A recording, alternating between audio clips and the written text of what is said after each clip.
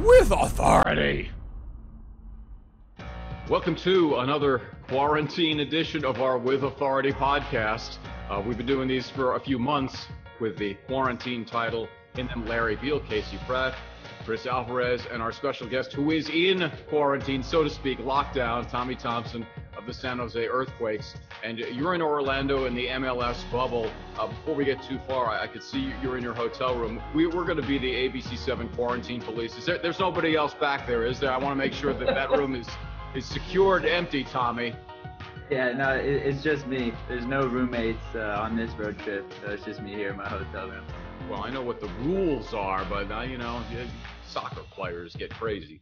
And I'm just messing with you. But on a serious subject, we've actually been trying to set this up with the Quakes and yourself for like about a week, and then as good luck or bad luck has it, on the day we actually are recording this, we get the headline a couple hours ago that 6 players from the Dallas Football Club, that they're in the bubble, they came in negative and are now testing positive, which is, I would imagine, sending shockwaves through your team and through all the teams. What was your initial reaction, and what do you know as we speak in real time here now?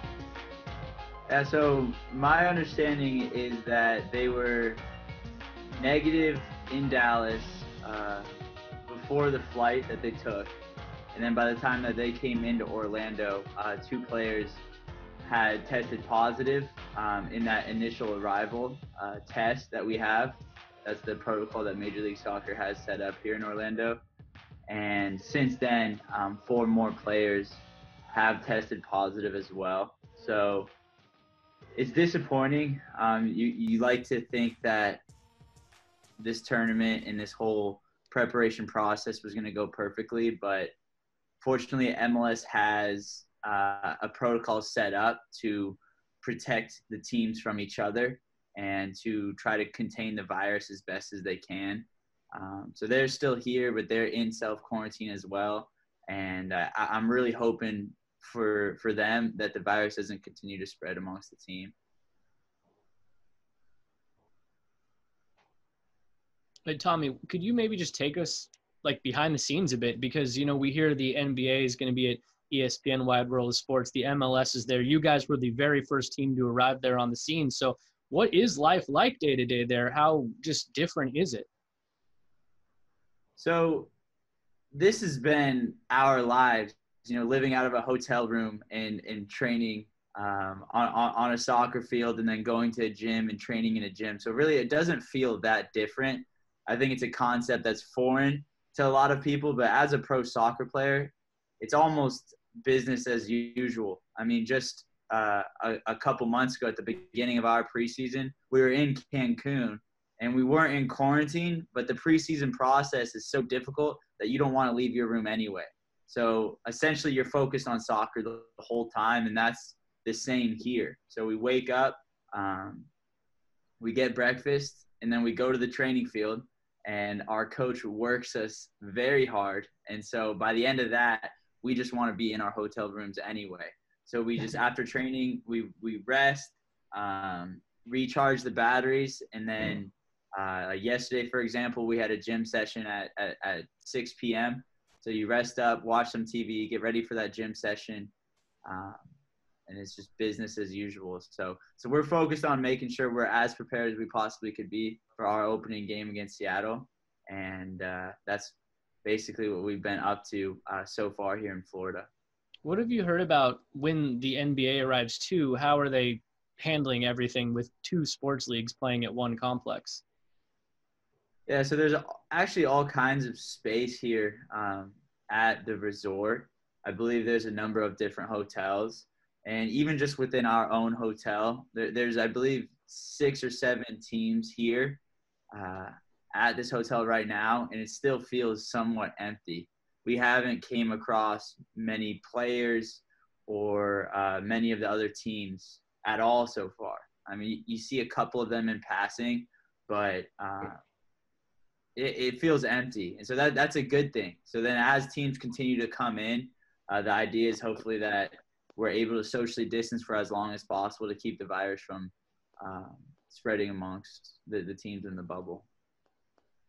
Tommy, when you got the word that you guys were going to be playing in the bubble, what were your initial thoughts, and what was that plane ride like over to Florida as you guys are getting ready? I mean, everything just so different. So kind of run me through when you found out and kind of how you guys got into Orlando. Yeah, so everyone was excited. The quarantine period was very difficult. I think Shea Salinas said it really well after our training 2 days ago, where we had played 11 versus 11, which is a scrimmage. And it had been over 3 months since we had played the last 11v11 scrimmage. And that's probably the longest period of time that we've ever gone without playing soccer. As a pro soccer player, as a college soccer player, as a youth soccer player, we don't take that much time off ever. And so it just felt great to be back on the field and to know that everyone is clean, and to know that our team is able to practice with full contact. To me, it was a relief, and it was exciting to just feel like everything was back to normal for the first time in a long time. What was that plane ride like, though, that five hours over to Florida? You guys were distanced. Was there nervousness, quiet? Was it a normal plane ride? No, it was a normal plane ride. So we were all tested beforehand, and we were all negative. So when we got on the plane, we were confident that we'd arrive at the hotel and test negative again, which is exactly what we did. So it felt like a normal road trip. It's actually surprising how quickly things start to feel normal again. I'm not sure if it's this group in particular, but there's just been a really positive energy amongst our team all throughout this process. And I think it's because we actually do enjoy being around each other. It's not just a situation with coworkers where you're dragging your feet the whole time. I think everyone's really happy to be back around each other and back doing what we do best, because there's no doubt that we all really missed soccer throughout the quarantine period. I can't imagine after going 3 months without playing competitive soccer and then landing in Orlando, and it's probably 90 degrees with humidity of 90%, and let's go through a hard practice. What did that feel like, especially the first few minutes where your lungs are just searing? Yeah, no, it's tough. It's tough, but that's part of the job description. So it's something that we had in our minds for a number of weeks prior to the plane ride to Florida. And so we were sent workout plans, and guys go off on their own and do their own things sometimes as well, their own training programs. And the bottom line is that there's no way to perfectly track every single player. So it comes down to your ability to hold yourself accountable. And so throughout the break, you got to make sure that you remind yourself that, hey, I know it doesn't seem like we're going to be playing for a while, but one day you will be playing again. So make sure you're ready, because if you don't prepare for that, it's going to be really difficult. So I'm glad that just about everybody followed the workout programs really well, because you could see even just after the first couple of days, guys were getting acclimated, and we started to feel like ourselves again on the field. I want to come back to the situation with the Dallas team and the testing that you guys did before and after. I'm actually more encouraged by what you know about the scenario, because if you had 2 guys that were positive on the way in, then it's understandable how other players would come in contact with the virus. In this case, if it was 6 players and we don't even know how they got the virus, that would be really much more scary, because, okay, this is understandable. If guys came in with it, okay, now we've got to contain it. But if it was just, well, community spread, they got it from however they got, if they came in negative and then suddenly tested positive a few days before you're supposed to play your first game, that's a far worse scenario. You understand what I'm saying with that? Yeah, absolutely. And that's why I'm still really optimistic about this tournament and what we'll be doing here in Orlando, because there is a protocol put in place for this situation. And like I said, before that flight, they had tested negative, and then maybe one day had passed. And throughout that one day, I guess, I mean, it's difficult to speculate, but something must have happened where upon arrival, they then tested positive, which is concerning because they had just spent time with their teammates on the flight. Right. But I trust in MLS's protocol. It's been approved by a number of medical professionals, and I'm really optimistic that Dallas will do everything that they can to contain the virus. Yeah. How fast do you get the results back on the tests that you guys took? Is it kind of an instantaneous thing, or is it 1 to 3 days? What have you got going? We've taken so many tests now that they're not updating us on the results of each negative test. So I'm not sure exactly how long the process is, but I imagine it's quick. But that would be a question for one of our people on the medical staff within the team, because we don't get sent our results specifically. I know the decision to head out there, be the first team there, had a lot to do with kind of the restrictions in Santa Clara County. But, I mean, how tough was it of a sell to get you guys to go as early as you did ahead of the 4th of July weekend and potential to see friends and family? Were you guys just super excited to go, or did it take a little bit of convincing? Yeah, I mean, the reality is we're in a global crisis, and our league is in a difficult situation as well. I mean, we weren't able to provide a product for our league. We weren't able to sell tickets or provide TV revenue for months. And I can't speak for anyone else, but my mindset on the situation was that I want to get back to the field as soon as possible. I want to help soccer to continue to grow in this country. So as soon as I heard that this tournament in Orlando could be a possibility, and I heard that the NBA was looking to do something similar, I was on board. It was something that I wanted to be a part of. Of course, I wanted to make sure that it was approved by our Players Association and the medical professionals involved with us, and then the medical professionals involved with the league as well. And as soon as that got the approval, I was ready to go. Because, like I said, I think this league has done an amazing job of growing soccer in America, and I want to continue to contribute to that. What are some of the amenities? I know that you're practicing really hard, going straight back to your room, probably having to go to sleep after that. But I mean, what kind of stuff do they have set up there for entertainment aside from soccer if you guys have a day off? Yeah, I don't think we're going to be having very many days off, but they do have a pool here. Then there's also a boardwalk area that you could walk around that has nice views. And then our team has a game room as well, where there's video games, there's a dartboard, and there's a number of different things for guys to do. So there's plenty of things to do if you get bored, but especially early on so far on this trip, it's been so demanding physically that I haven't really thought much about those things. Tommy, we spoke with Dan Straley. He used to pitch for the A's. He's now in the Korean Baseball League. He talked about his experience as far as it's much different. Baseball players get to the stadium very early. I'm sure soccer players do too. You're already dressed. You're ready to go. So what are the protocols as far as when you guys can get there? Are you dressed, ready to go? And then maybe, your post-game meal, stuff like that. Do you know what that's like or what the guidelines are revolving kind of a game day experience for you? The game day experience, I'm not sure. I haven't experienced it yet. So I'm still waiting to see exactly what that might look like. But as of right now, the practice experience, it's very similar to what we've done in previous road trips. The main difference is that there's other teams in the hotel with you, so there's other buses waiting to pick teams up. But besides that, and then the testing center, of course, for example, today we woke up 6:45, walked over to the testing center around 7:20, got tested, and then hopped on a bus to go to training. So that's been the experience so far.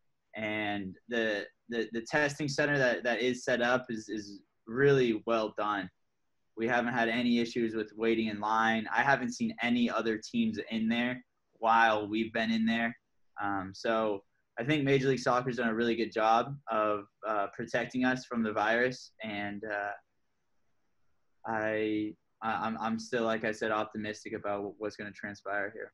So in essence, they've kind of created, let's say, a bubble within a bubble, because your Earthquakes team, you just associate with the guys on your team and staff members, auxiliary staff. It's not like you're going to hang out with the Galaxy, or like you're not all in a theater watching a movie, or everybody's kind of isolated within this larger bubble. Is that an accurate description of what is taking place?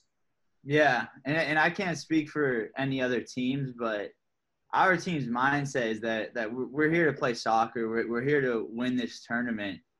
And so we're not too concerned about the social situation. We don't want to put our team at risk. So we're not interested in hanging out with other teams or speaking to players on different teams, because it's clear that would be adding risk to our situation. Because initially we didn't know about what happened in Dallas. So if some people had spent time with the Dallas players, that could be a terrible situation for us. So we're focused on spending time with our team. We can control our own environment with the San Jose Earthquakes players. So that's what we're doing. We're hanging out with each other in our game room. But we're not too concerned about meeting up with our friends across the league, because this isn't something that was created for us to be social and catch up with old friends. I mean, it's something that was created for us to allow us to have an environment that we can compete in. I mean, that's our job. That's what we do best. And so that's what we're here for. And that's the mentality I have, and that's the mentality the Earthquakes have.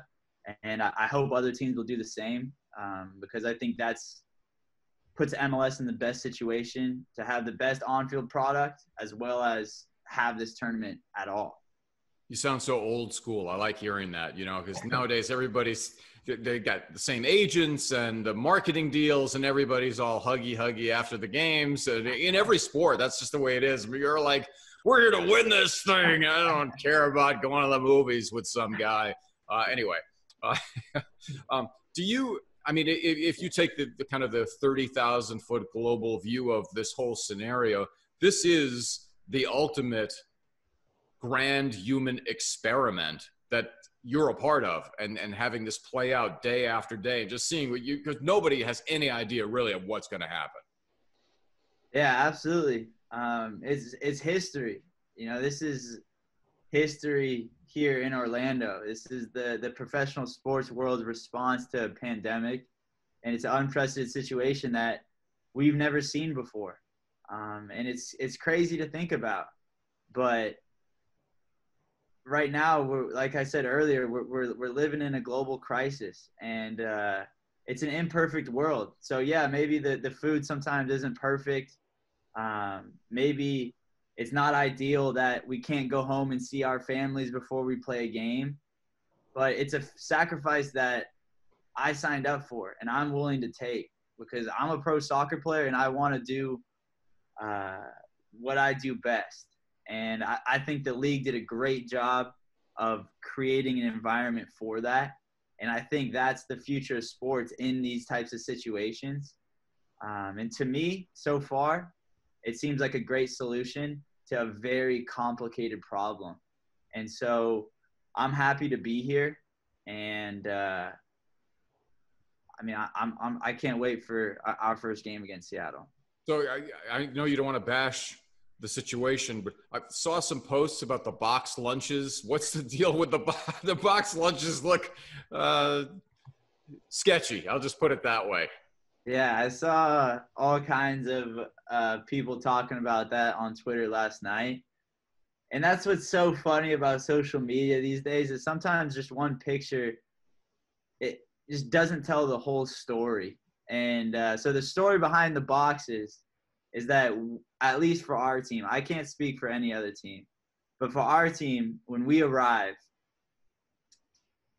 we had to do a self-quarantine process just to ensure, like the situation with Dallas, that none of us would show up positive upon arrival. So we were put in self-quarantine until we got those initial tests back, which to me sounds like a good idea. And so while we're in self-quarantine, we have to get our meals in our rooms. So they sent us a box dinner. And so we received it, and it was steak with rice and beans.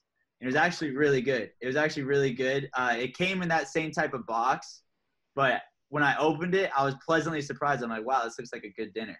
So we had that for dinner, and then the next morning we woke up and did the same thing for breakfast, and the breakfast was good as well. I think the lunch was where the sandwich came in, and yeah, maybe it wasn't the best sandwich whoever posted that had, but that wasn't the eating situation here. That was just for the first day in that self-quarantine with room service, and the 2 meals that I had were totally fine.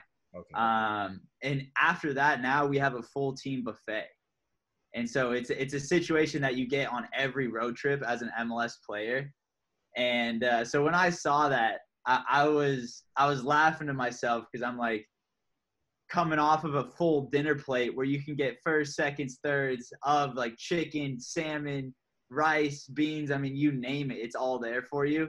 And sure enough, there's an image of someone making this hotel look like the Fire Festival. I'm like, that's not really what's happening over here. Oh, that is so funny, because that's exactly what everybody was posting. I mean, the sandwiches looked, but if that's the anomaly, I mean, your buffet situation sounds fantastic. Yeah, so there was one day where you have to self-quarantine as a team until you get that initial test back upon arrival. And all we had was dinner, because we were the first team here. All we had was dinner and breakfast, and then we had our test results back. So we never had the lunch where the sandwich, the infamous sandwich, came in. But you didn't hear any complaints from our team. But, I mean, I'm sure opinions vary across the league. But for me, I think the food situation is fine. And it's not perfect, but, I mean, we're not living in a perfect world right now. Sure. Yeah, I want to take it back to the historical context of this, but spin in a different direction. You know, we're living through the coronavirus times. We're also living through the social unrest right now. And I saw on the Earthquakes Twitter account, you guys posted a photo taking a knee, putting your fists up. So, I mean, what led to that photo, and how behind that message are you guys as a unit? Yeah, so one of our players spoke out right when the protests began to occur, and he said it. He sent his message really well, and that was something that we all wanted to get behind. And so we spoke about it as a team, and we're thinking about different things that we can do.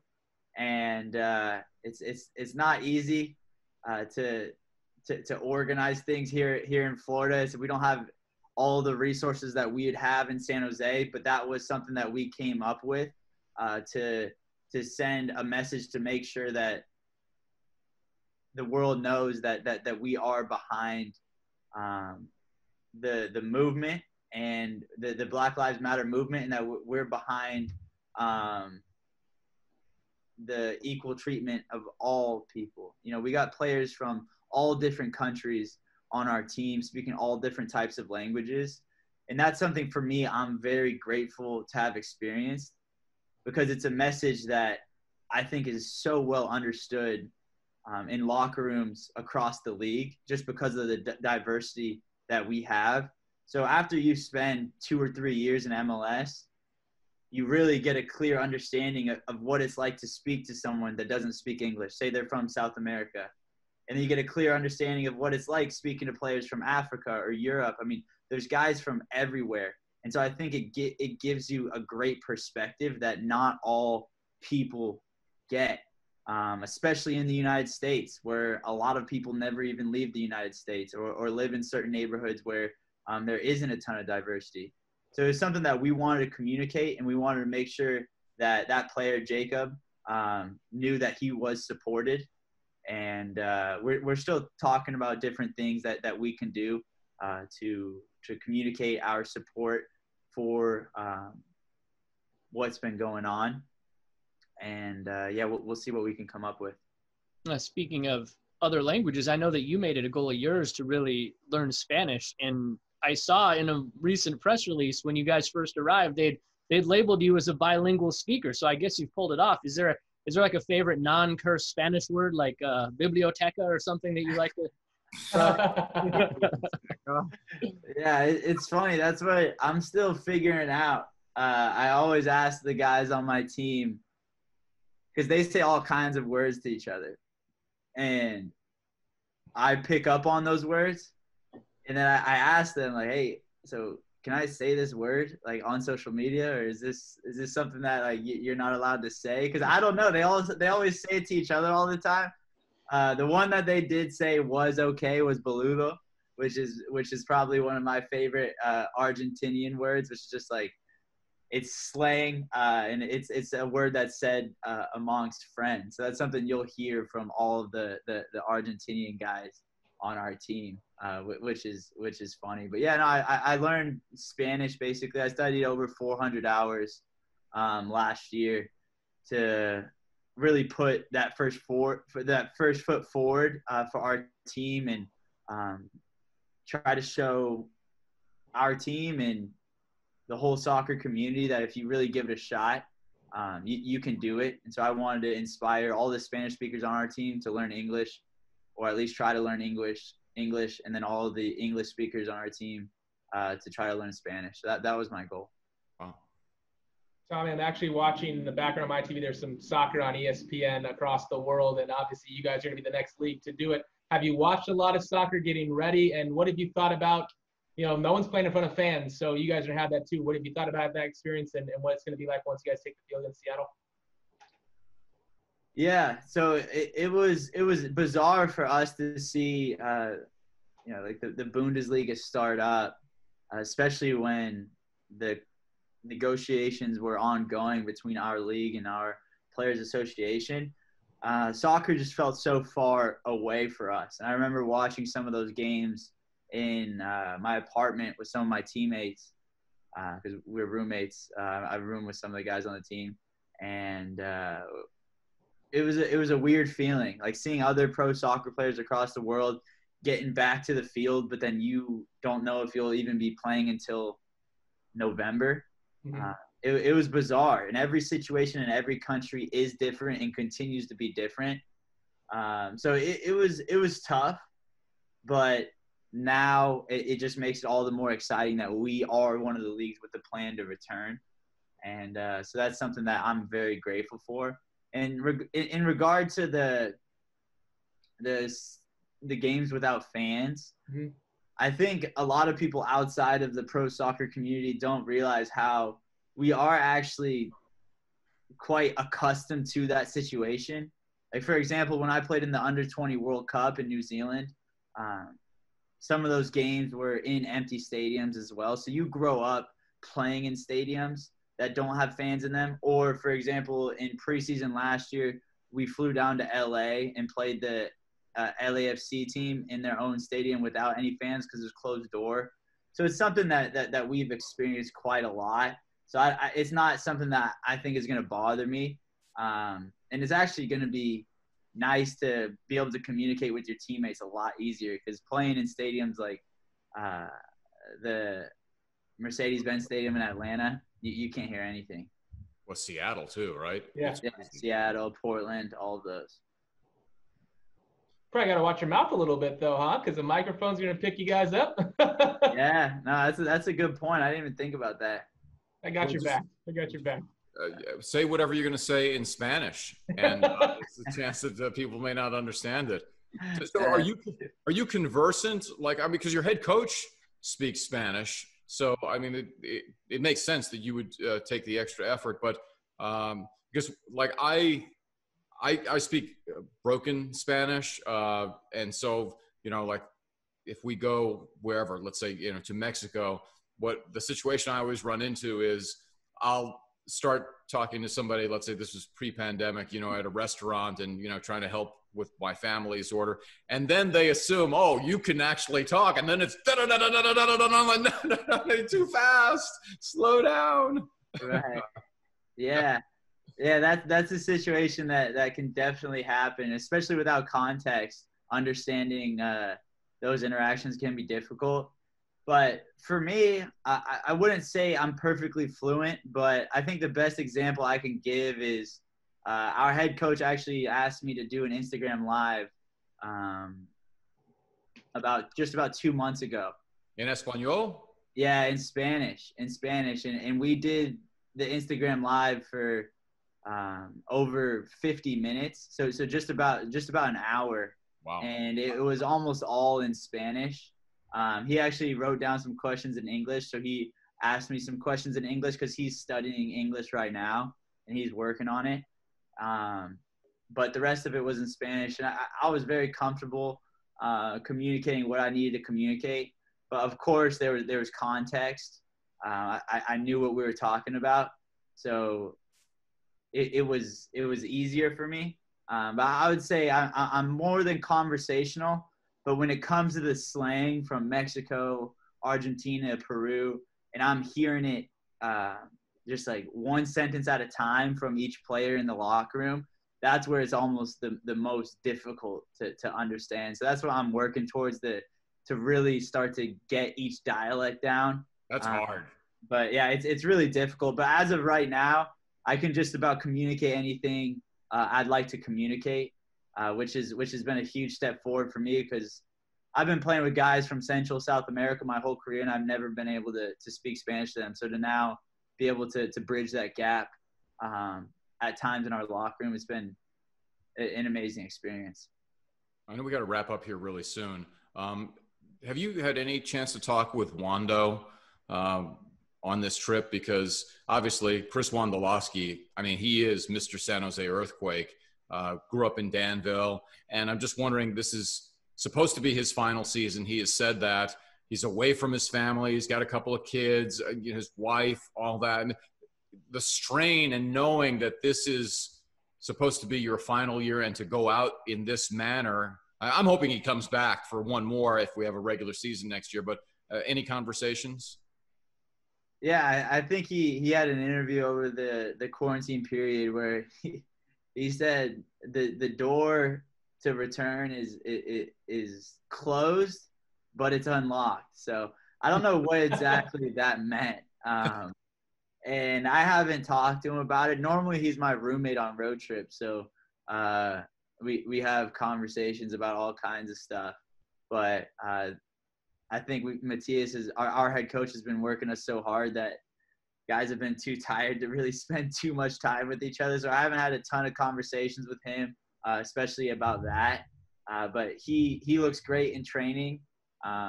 It's amazing how much of an engine he still has. We were just doing an exercise today where we had to man mark each other in like a 6v6 scrimmage.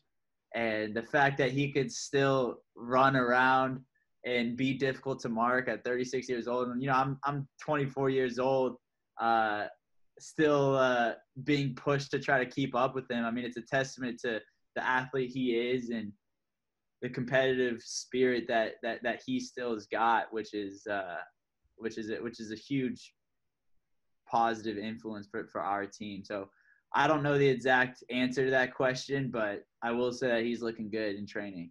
Cool. Now, it's kind of crazy. We've got like 30 minutes. We haven't even talked to you about the videos you made. And we checked in with you earlier about the videos. And I mean, how much further has it gone? And I know you and I have exchanged some brief tweets just about the editing skills and that you've picked that up too, in addition to speaking Spanish. So what has this experience been like for you? How rewarding has it been to kind of take a bad situation in this pandemic outbreak and really turn it into something positive, which you really did? Yeah, so it started when the NBA shut down. That was where I saw the writing on the wall that, our league was probably going to shut down very soon after that. And so once that took place, my dad called me right away, and he runs a soccer club up in Sacramento. and he says, hey, Tommy, a lot of kids are going to be away from their teams for potentially a really long time. Like, what do you think we can do to help out?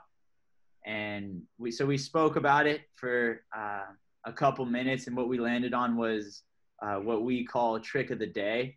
That's what our family calls it, because my dad ran soccer camps for years as well, and he'd always start off each camp by having a trick of the day to challenge each kid at the camp. Like, if you can learn how to do this soccer trick, then you'll win, a pizza or like a Pepsi or something small like that. So we're like, okay, what we should do is post different skills challenges on my Instagram, my Twitter, and challenge kids across the world in quarantine to different tricks of the day. And the tweet got over 100,000 views within like 24 hours. And so immediately we were like, yeah, the kids need this right now. And the trick of the day was somewhat of a fad that would catch kids' attention. But it wasn't something that could really get them doing something consistently. So after that, and once we saw the attention that had gotten, we're like, okay, what else can we do? And that's where we landed on the YouTube channel.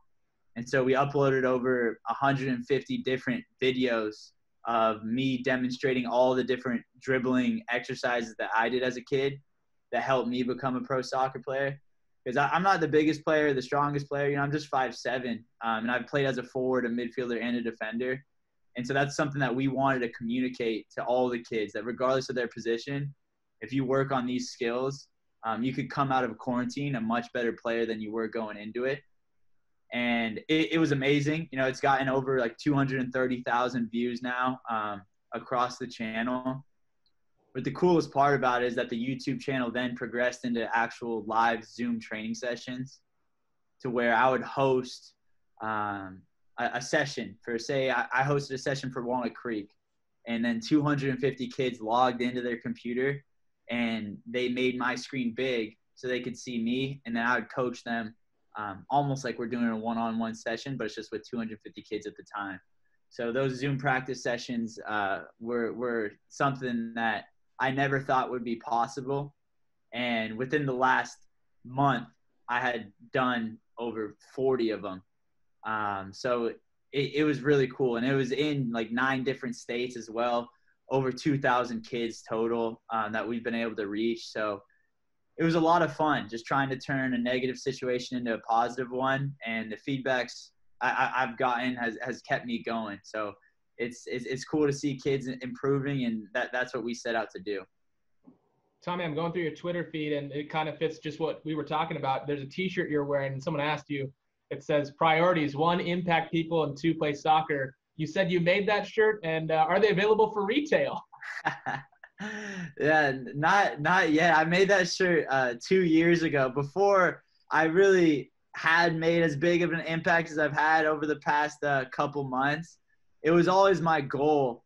Like ever since I signed with the Earthquakes, the first thing I told myself was that, okay, do everything you can to make an impact on the field, and then do everything you can to make an impact off the field as well. And that was my goal from the get-go. But it's not easy. You can't just wake up one morning and be like, oh, like go inspire thousands of kids across the U.S. You have to figure out a real plan, and it takes a lot of effort. And so over the course of the past, 6.5 years, I've been doing a lot of coaching, and it's prepared me to actually create this platform of online coaching in quarantine. And it's something that I didn't make any money off of. I just wanted to help all the kids in the Bay Area and across the United States as well to stay motivated.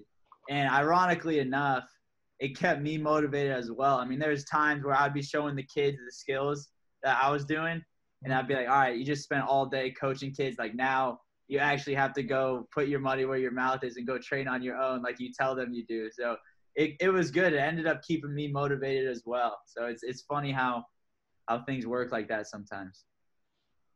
Awesome. Well, last night I was watching some of your videos, and I came across the Ronaldo, the kind of the switchback, and I looked at it in real time, and I was like, wait a second, how did he do that? Man, I wish he would slow-mo it. And then like 5 seconds later, you cut to the slow-mo. I mean, I'm like, oh, that's how it was so good. I mean, the videos are really, really good. So. Yeah, exactly. That's what I wanted to provide for the kids, because it's really the same stuff that I did.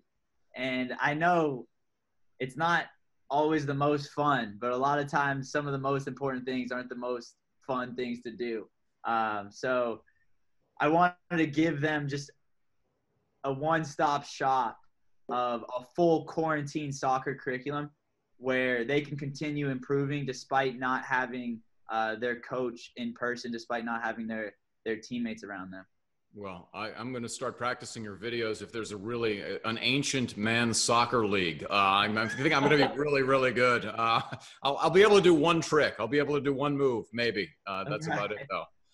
Thanks so much for your time. I mean, this has been awesome. You're so gracious with your time, and just to give us life inside the bubble. I'm not sure you realize it, but the name of the podcast is With Authority. So before we leave you, we got to get a con autoridad, right? I mean, you got to give us some Espanol. Wait, ¿qué quieres decir? Wait, what do you want me to say? With authority. No entendí esa palabra. I didn't understand that word. No, con is with and authority, autoridad. Oh, autoridad. Sí, con autoridad. Sí. Are you sure you took Spanish lessons? Wait a second here. We need to edit this out. I'm not. Yo estaba perdido un poquito. I was lost a little bit with un poquito diferente, pero está bien, no importa. Lo más importante es que estamos intentando. It's just like the most important thing is that we're trying. I understand what you're saying, but you're not understanding me, so maybe it's my problem, but well, I'm so glad we did that to end with that. Anyway, thank you so much for being on our With Authority podcast. Perfect. Despacio. Sí, despacio. Sí, lentamente. Perfecto. Thanks so much. Stay safe in Orlando, okay? And we look forward to catching up with you again. Thanks, Tommy. With Authority.